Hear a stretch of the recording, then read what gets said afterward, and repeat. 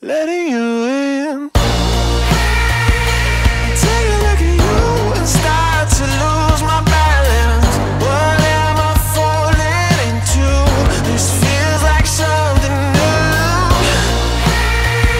I've seen a lot of views, but they were nothing like this. The way you do what you do, I think you're something brand new. Why grids? We've heard some very thoughtful remarks this morning about the importance of the internal market for the continued growth, competitiveness of Europe, for the growth industries that need to carry us towards the future. And on the why question, well, here's a good answer: electromobility. We have 8 million electric cars on the roads in Europe today. By 2030, it may be 50 million, it may be 70 million, depending on what study we consult. As Leo was saying before, all these studies are great, we love them, we do them, but we also know that we're not always going to be 100% right. What we do know is the mega trend, the tendency, we are going electric. It's not only the cars, it's the heat pumps, increasingly it's the industry. So the future, ladies and gentlemen, is increasingly electric. What that means for our power consumption is that it's going to be different. In the past 3 decades, we've had very modest growth of electricity demand. In recent years, right at the cusp of this takeoff, in fact, electricity demand has been dropping. But if we want to deliver on our plans, on our ambitions to go green, that needs to change. That's what the future is going to look like in terms of demand if we want to deliver and do it with the necessary pace, as mentioned by Thomas. Before we shift, please have a look at those factors on the right-hand side: factor 20, factor 8, factor 60. These are the change factors in the electricity system, on the demand side, on the supply side. What that shows us, ladies and gentlemen, is that keeping the lights on in this situation is a big challenge. A technically challenging transformation, ladies and gentlemen, where we change our sector and hook up with new end-use sectors in a different way than we have before. On top, the backdrop is becoming more and more complex. Cyber attacks are on the rise with a factor 6. More attacks, more successful attacks. Your electric was attacked a few months ago. They didn't succeed, thank God, but this is real, and all the companies are struggling with this. More occurrences of extreme weather. All the member states of Europe are grappling with this in different ways. Floods, heat waves, torrential rains, you name it. Huge impacts on the energy system and more complexity for the transformation. On top of that, new expectations from customers. Not only the households, not only the individuals that want new services, cheaper energy, also the industrials increasingly knocking on the door, adding challenges to this transition. And, ladies and gentlemen, our grids are aging. More than a third of all distribution grids in Europe are more than 40 years old. Now, I will always defend that the 40s are the new 20s, but I also know that that is perhaps a truth with modifications. So the question, is investment in distribution grids keeping up with this massive takeoff that is needed in order for us to deliver on our green ambitions? Let's take the good news first. Incremental increases in investments year on year, 8% over the past 4 years. Is that enough? I think you guessed that. We need much more. We need to double investments in distribution grids compared to the last 4 years. If we average that, we're talking 33 billion per year. That figure needs to go, ladies and gentlemen, to 67 billion per year from now until 2050. What's all that money going to be used for? Well, we need reinforcements to tackle new demand. We need replacements and renewables of these aging grids. We need reinforcements for the new generation that's coming online. We need to harden the grids. We need to smarten the grids. In sum, that amounts to 67 billion euros of investments every year, ladies and gentlemen.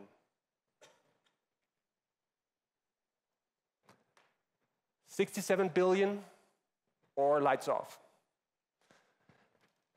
67 billion, these figures at EU level, they are daunting.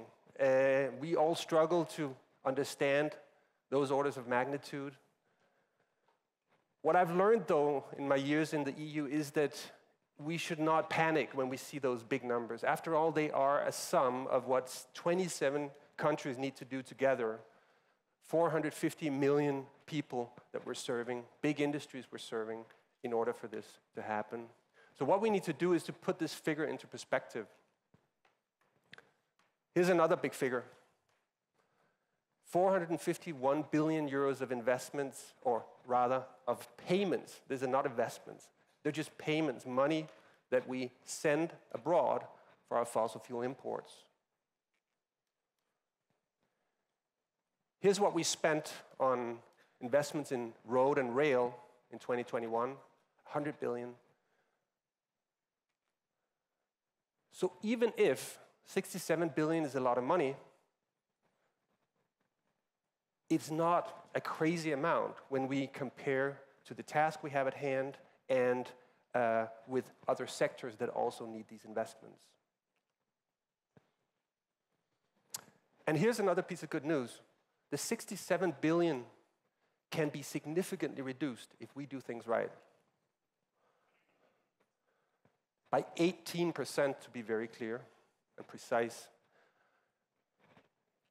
If we double down now on cooperation between regulators, between authorities, companies, to do what we call anticipatory investments, invest today in the future of Europe, in the long-term future of Europe. If we build grids today for 2040, we don't need to rip up the streets all the time. If we invest today for the long future, we can give that certainty to industry that we can serve their needs and that we're not going to be the bottleneck of the transition. If we add performance excellence on top and mobilize all sources of grid flexibility, then we can bring that bill down very significantly. Plus, there is a promise from new technology, smart transformers, grid observability technologies such as dynamic line rating, digital twins, and so on and so forth, that can bring down this bill even further. We have very consciously refrained from quantifying that amount that we can save on those types of technologies. What we want to do is to establish a catalog. We want to work with you as a community to identify those technologies that can help bring down the bill further. So this is an invitation for you to participate with grid edge technologies, flexibility solutions, optimization technologies. In the coming months, we will be compiling that with a view to, let's say, informing the discussion about how we can further press down the cost for the necessary infrastructure. So I showed you a figure of 67 billion and a doubling of investments. So I realized that headline might be slightly provocative. No major impact on distribution prices, ladies and gentlemen. But that statement holds true if we electrify. If we electrify, demand picks up like we've shown on the charts, like everybody expects it to. Like we have in the scenarios, the forecast of the European Commission, in all studies we see out there, there's going to be many more kilowatt hours to distribute those distribution costs on. If we don't electrify, we're going to have a problem with rising shares of distribution in the electricity cost and fewer kilowatt hours to carry those additional investments. Europe is under pressure. We have many priorities these days. Could we not just keep our energy system, our old, beautiful energy system as we know it? The answer is no. It is a strategic, a moral, and a logical fallacy for Europe to believe that we can turn our back on the energy transition. We have a direct economic interest in making these investments. 451 billion euros, ladies and gentlemen. That was our import costs of fossil fuels last year. If we steam ahead with these investments and electrify, replace fossil fuels with clean electricity, we can bring that bill down by more than 300 billion euros in the 2040s. These are the figures, by the way, of the European Commission, so they should hold true. If we don't invest, we're going to miss out on our electric future. We're talking some 60 million heat pumps that won't be connected, 70 million cars that won't be connected, hundreds of gigawatts of renewables that won't be able to be connected to the grid and hence not transported to the customers. We are going to miss our climate targets by a very, very wide margin, above 30% if we don't start investing now. And we will stay addicted to fossil fuels, and we will stay in the pocket of those pushers of fossil fuels with whom we don't share values.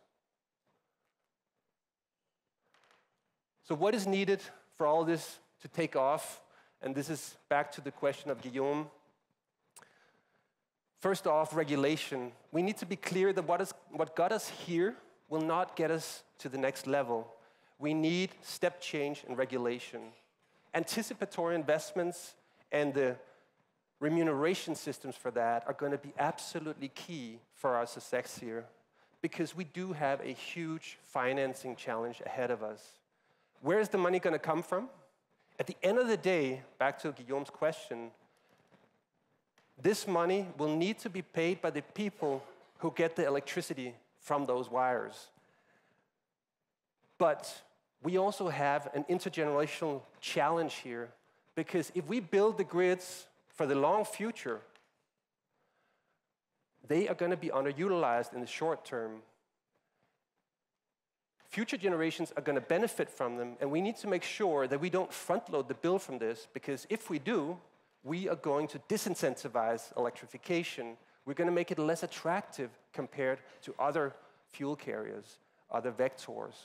So fixing that, squaring that circle on anticipatory investments will be key. Permitting, I don't need to talk to you about permitting. You know that this is a problem. We need to fix this. Supply chain, and I'm very happy we have some of our good friends from the supply chain players here in the room. If we want to double investments, double the build, well, the supply chain needs to scale up very significantly. What are the signals that provide that incentive to scale up? The certainty, long-term procurement arrangements is going to be very, very important. Again, it's linked to the planning, it's linked to the anticipatory investment concept. Last but not least, skills. We're talking about the need for 2 million people to be educated and capable of doing the job here. So there's a big work in front of us at EU level, where we can do certification of educations, but also very much so at national level that control the education systems, and of course in the companies to get the right people and educate them as needed. We are in this together, ladies and gentlemen. There's no single company, no single member state, no single institution that's going to solve this. We can only do it if we work together. So I say, let's do this now. Let's build those grids. Let's do it with speed, and let's get cracking. Thank you very much.